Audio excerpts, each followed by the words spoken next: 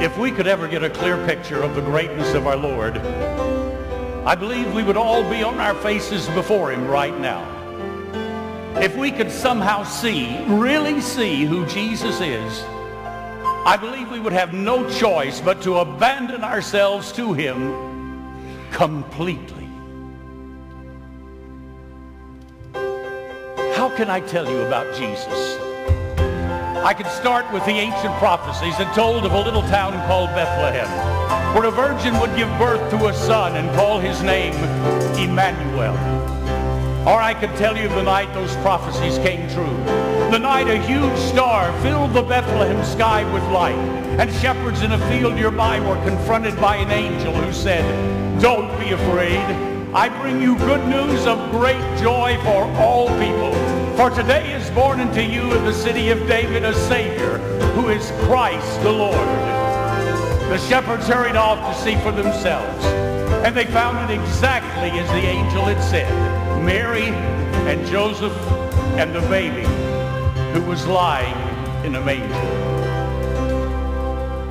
I could tell you his life, how he walked the dusty roads of Galilee, teaching in the synagogues, telling people of God's love, and healing everyone who came to him, the sick, the blind, the lame, the lonely, and all those in sin. I could show you his miracles, turning water into wine, raising the dead, walking on the water. Or I could simply let you see the lives of those he touched, the men and women who found hope and forgiveness and new life in him. I would have to let you see his last days of suffering, how he was betrayed by one friend and denied by another, how he was arrested by Roman soldiers who wrapped him in a purple robe. They pressed a crown of thorns upon his head. They spit on him and mocked him and beat him in the face until he was unrecognizable. Then when he was so weak he could hardly stand, they made him carry his own cross to a place called Calvary, where they drove great nails into his hands and his feet. They lifted him on a cross above the angry crowd below. After hours of agony, struggling just to get a breath, he cried out, my God, why have you forsaken me?"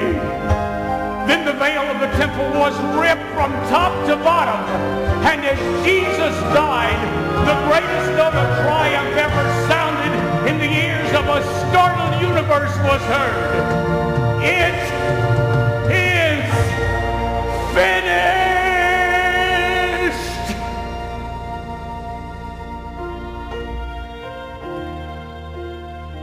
But the story doesn't end there.